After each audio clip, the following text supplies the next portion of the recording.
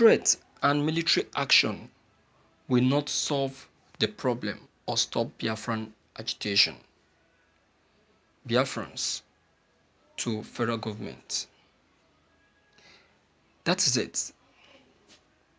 That is not the best solution or the best way to stop the Biafrans. And it can't even stop the Biafrans. Biafran freedom and pursuit is not today's pursuit. It is a long-time pursuit. The earlier the federal government begin to know that Biafran pursuit is as old as this country, Nigeria, the better. Deploying military to the southeast will not solve the problem or will not calm down the agitation. Instead, it will even fuel it the more. The youths have made up their mind. They have crossed their mind. And that is why when you look at it very well, you will see that these very youths agitating for Biafran freedom are far different from the other Biafran agitators in 1967. And if you look at the approach that they are using, it's very different from every other approach.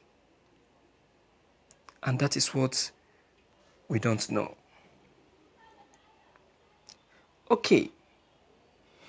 The leadership of the movement for the actualization of the sovereign state of Biafra, MASOB, told President Muhammad Buhari-led federal government to be ready for wolf and fowl cry over the struggle for self-determination, saying threat and military actions would not solve the problem. MASOB told the president that the activities of the Fulani Boko people and Fulanistic cabals that negatively influence his administration are a major cause of Nigerian flight to disintegration, which he ought to urgently tackle rather than issuing threats to self-determination agitators. The federal government of Nigeria is now crying the cries of Biafrans. We are happy that our oppressors is being oppressed by their own machinations. He who laughs last, laughs best. According to MASOB leader, Comrade Uchenna Mado, MASOB and other pro-Biafran agitators will continue with our principle of non-violence to bury the remaining carcasses of Nigeria. On its own, the Chidi Ibe-led Ohaneze Ndigbo called on the Buhari's government to change tactics and hold a roundtable meeting with agitators. The group, through its Secretary General, Isiguzoro Okechukwu, promised to assist federal government to bring all Biafran agitators to a roundtable discussion and negotiations. We hopefully expect them to grab this rare opportunity and talk with them.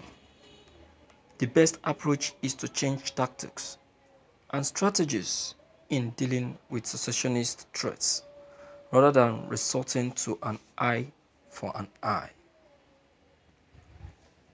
Federal government should know what is good for the goose is also good for the gander.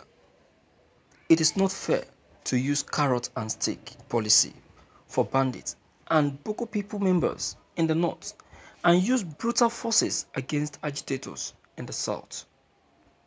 Negotiations are the best approach for rebuilding trust and confidence among agitating groups.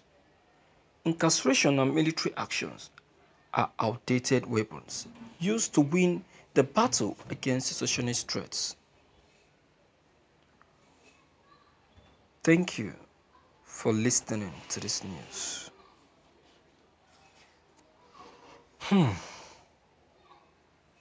My dear viewers,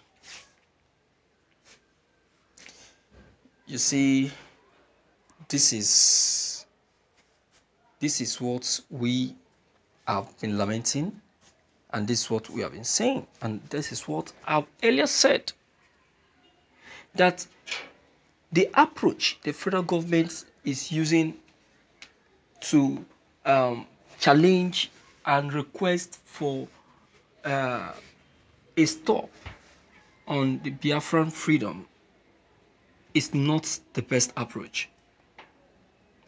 And even the move that the federal government is taking is a very late move, because there is no way the Biafrans can stop the agitation, because the Biafran freedom is already at the door of actualization.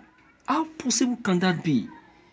A republic that is already at the door of actualization, a republic that almost 120 countries has already endorsed and waiting for their actualization, huh?